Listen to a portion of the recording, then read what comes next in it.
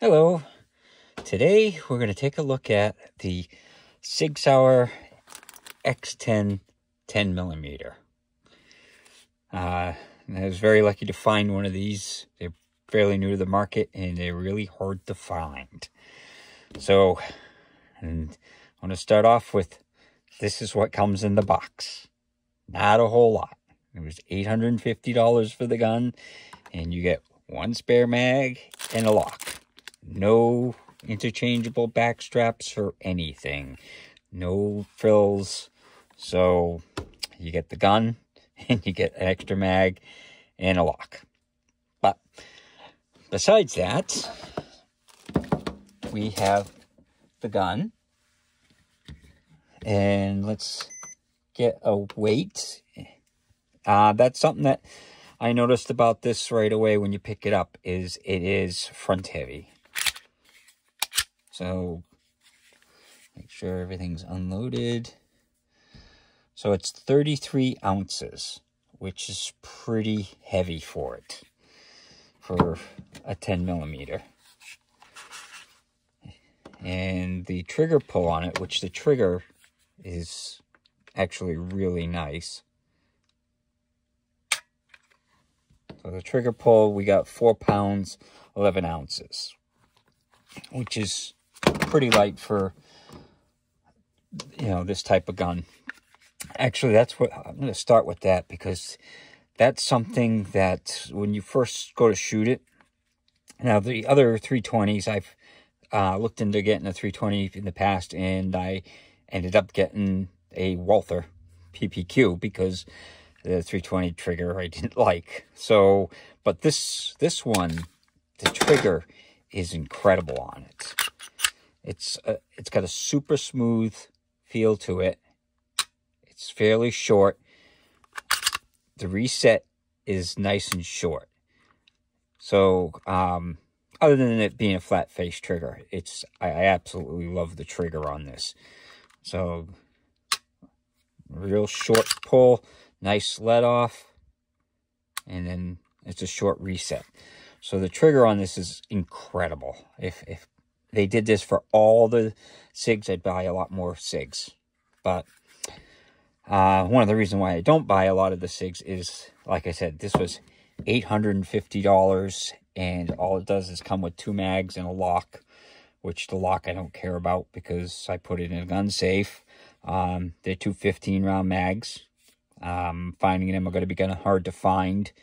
And the problem I have with Sig mags are they're expensive. My P320 cost $50 a mag. So that's one downside to SIGs. They make a great gun, but they're very expensive. So the handle, well, this is a 5-inch barrel. So let's compare it to, here's a Glock 20. And as you can see, the barrel's a little bit longer. But other than that, the size of the gun is pretty much the same. It's just a longer barrel. And it's cut for optics. And they've got what they call X-ray sights. So I know it's kind of hard to see, but they're night sights. And they got a nice big sight in the front and the little sights in the back, and the 3-dot sights. And this is one of the 3-dot sights that I probably like because it has a big one in the front and little ones in the back. So it's kind of nice. You can clearly see which one's the front one. So the mag's swappable. You can swap it out, and notches on both sides. The grip, it doesn't come with any kind of adjustable things. You have to basically change out the whole handle for the change the grip. But this is a really nice feel to it. Sig does a really good job on its ergonomics. So I have to say I do like it, and I probably wouldn't change it out. But I mean, it feels like the size of a 9mm, so it's a little bit smaller than most other guns. Where well, this is the 10mm, so you can kind of see, if you compare the size, this is a lot bigger than this. So and this is with no back strap, so it would go a lot bigger. This is nice and small. This feels like it's a 9mm sized hand grip. So for me, it's nice. If you've got big hands, you may not like it as much, but for me, it's great. And then the controls, you've got the slide stop. There's no safeties on it. There's not even a safety on the trigger, which I was kind of surprised. It's just got this straight flat trigger, and then it's got the ambidextrous slide releases. So and it's got a full Picatinny rail. So front serrations, back serrations, they're very nice. Like I said, the gun's, it feels front heavy. That was the first thing that I noticed. Longer barrel and stuff. So, but let's take it out to the range and see how it does. So today we're going to look at the Sig P320 X Ten. So now, you can't really put it, when you have 15 rounds, you can't put the clip in. So you got to lock it back. So it's kind of a 14 round, but we'll see how it shoots.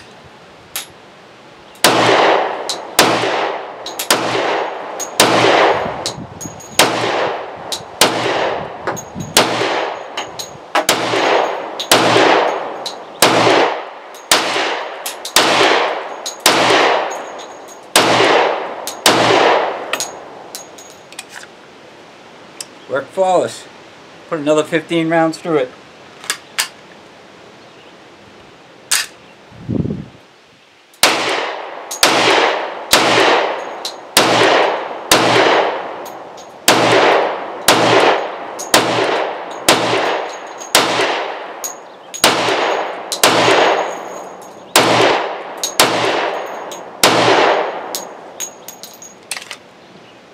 Works flawless.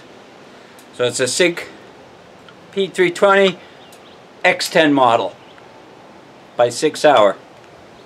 So out on the range, you can see that it did flawless. So I am very happy that I didn't have the problems like I did with the Smith & Wesson 10mm. This one worked absolutely flawless.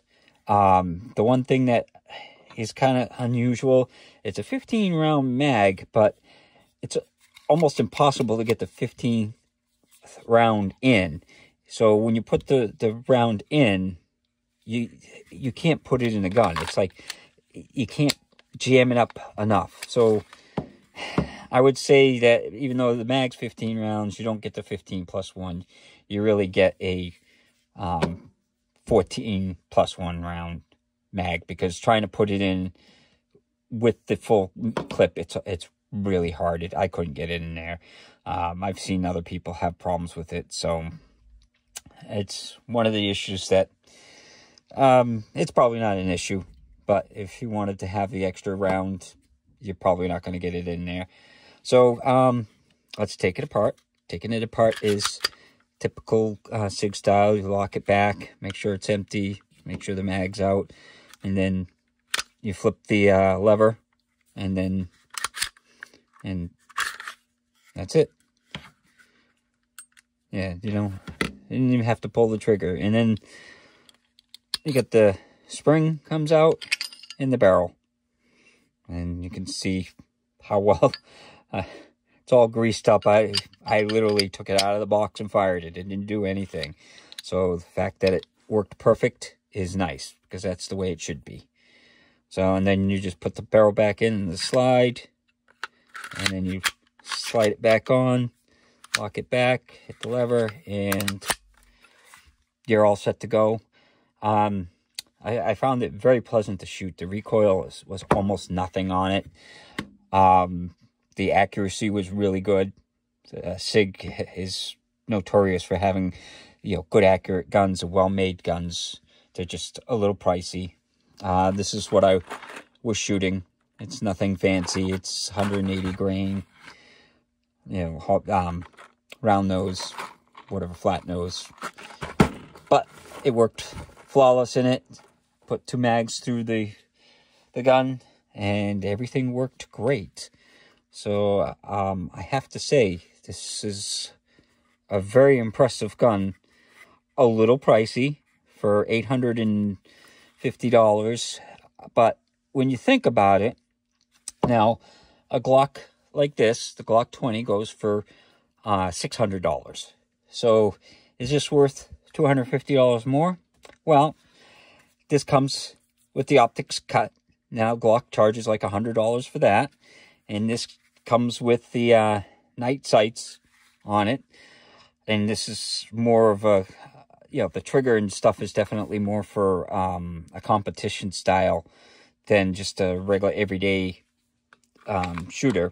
So I would probably say that for $250 extra and you get the optics cut and the night sights, it's probably worth it. It's definitely a good made gun. So yeah, I would say it's worth the $250 more to get it. And it does shoot very nice. I was very impressed. It's a nice smooth shooter. So I would say it's a nice gun. If you're looking to get into a 10mm and want something different from the Glock, you can get one of these and you'll probably be very happy with it. So I thank you for watching and hope you have a good night.